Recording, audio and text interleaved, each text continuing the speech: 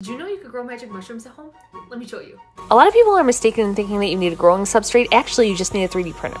As you can see right here, the mother plant put off some spores, and we're going to use these to grow more mushrooms in the future. You know the mushroom's ready to harvest when you hear this cracking and popping sound. Unfortunately, I harvested mine a little early, and as you can see, there's a bunch of holes on the back. Now, this was a bit problematic because everybody knows that mushrooms grow best on walls. Now, at this point, all this hard work was making me hungry, but all I could find was this lousy spackle. Thankfully, that did work on the holes, but we did have to add some paint so that it looked ripe. Last but not least, I add this hook to help it hang, and here's the final product. I think it looks great, and honestly, it must really be working because I think I see a two-headed bird.